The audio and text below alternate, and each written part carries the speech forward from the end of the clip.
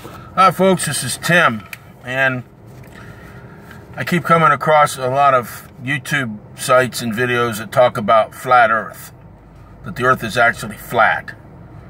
I want to talk to you today about the fact that the earth is not flat, it's a sphere.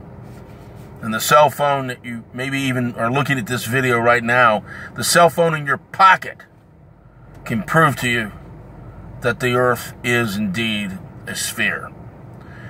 Now, I was talking to this lady not too long ago, and I work in transportation, and so I had a chance to talk to her. She was a firm believer in climate change. They used to call it global warming. Now it's just climate change, man-made climate change. And I explained to her that I had some serious doubts about what they were promoting as climate change, and she seemed incredulous about that. Well, why? How could you deny that? I'm not denying anything. I'm going on science. I'm not a science denier. The Vostok ice core samples clearly show that in the last 500,000 years there's been 4 distinct ice ages on this planet. In each one, each warming trend coincided with a rise in CO2, but they're not sure whether it was a priori or after or during the rise in temperature. But clearly, well before industrialization of man, there were dramatic rises in CO2 levels on planet Earth. It had nothing to do with humans. This is a natural phenomenon that we are yet to begin to understand. But you seem to question that meant that I was denying science when I was actually trying to use science to come to an understanding of what was going on. And she goes, I bet you don't even believe in gravity. I said, well,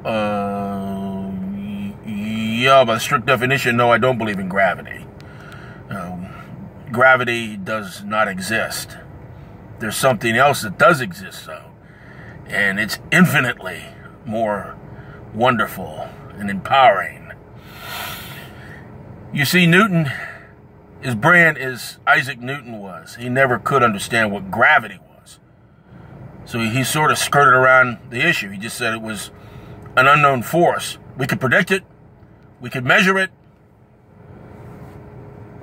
But I'll be damned, I know what the hell it is, or what's causing it. 1907, this young man named Albert Einstein wrote a paper called The Special Theory of Relativity. It dealt with bodies in motion and acceleration and speed of light. Then he, 10 years later, wrote The General Theory of Relativity. That essentially was an extensive examination of what indeed was gravity. And gravity is not a mysterious force. Gravity, simply, to those who aren't familiar with Einstein's work, gravity is merely time. The force that occurs when you drop a hammer is time. More specifically, warped time-space, created by a spherical body that has warped the fabric of space and time itself. When you drop that hammer, what that hammer is actually doing, and what you are witnessing, is a time traveler. That hammer is accelerating in a linear path into the future. The incremental fragment in which you observe it is the amount of speed is accelerating towards the time frame that it should be in, because it's been warped out of its original time placement. That's it. It wants to get to the center of the earth. That's its equilibrium point. That's what we're trying to do when we walk on earth. We have been displaced by a time measurement. This can all be laid out mathematically, and that's what Einstein did.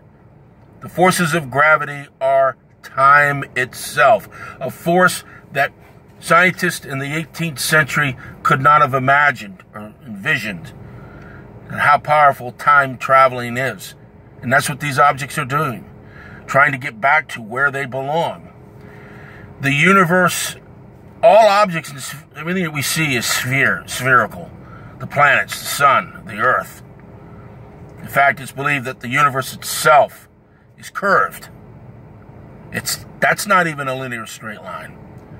It's believed that if you take the distance of the visible universe, and you multiply it by pi,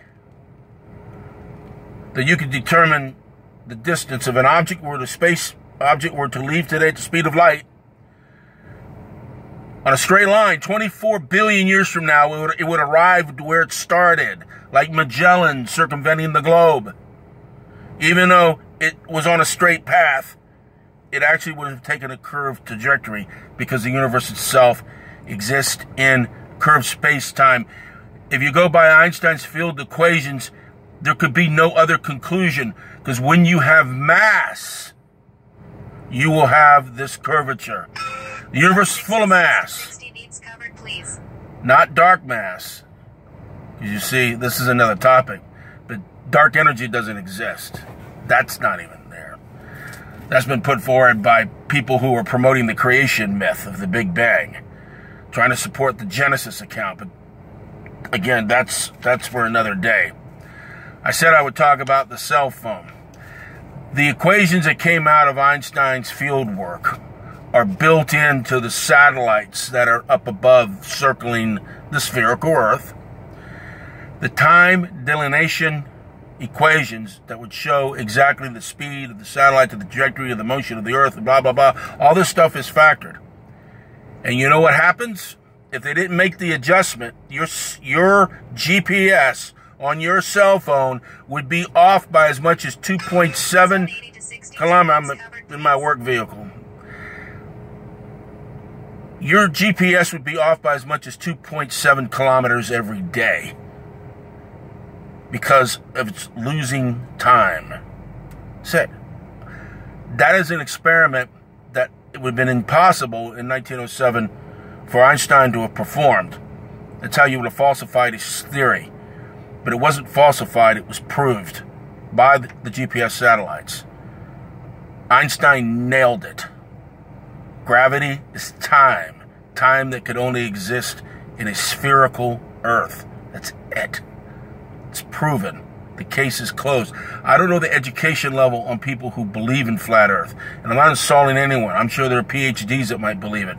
But you can go to the bookstore or Amazon, and you can find great books written by astrophysicists that can explain a lot. I'm sorry, flat earthers. But scientifically, you are wrong. Either you're right and Einstein's wrong. You know what? I'll side with Einstein. I think Uncle Albert got it right.